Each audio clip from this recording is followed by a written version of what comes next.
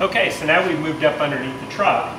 This is a real simple task if you've ever done it. If you have not, I'm going to show you real quick how to disconnect this fuel line. These fuel lines connect to the motor fuel rail at the top, and they also connect right down here to the hard 5/16 line that runs all the way back to the fuel tank.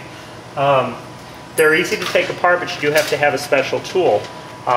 There's a tool called a 5/16 fuel line disconnect tool.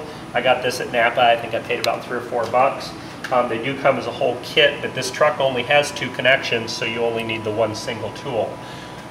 When you come up to the actual connection, there's a spring clips that holds it as a safety, and you can just take that off with your fingers usually.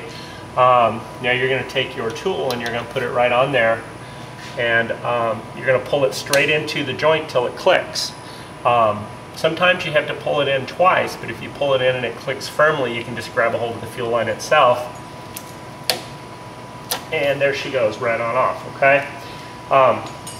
Now, while we're under here, that fuel line is not going to be reused, so I'm going to take my tool off, and I want to be able to drain the fuel tank at this time. There is some fuel left in this truck, and we're going to get rid of it by triggering the relay later, but we might as well save a step. We're going to slide a piece of fuel tubing onto the nipple of the truck, and just to secure it,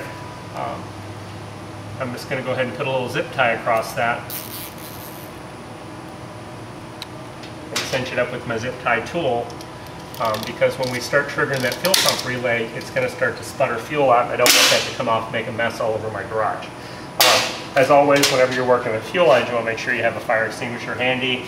I should have been wearing safety goggles, but actually this truck is completely empty at this point, so there is no fuel to come out. But if this truck had fuel in it, it would probably start to spray fuel all over the place, so make sure you hold a rag up there or wear some safety glasses, keep fuel off of you.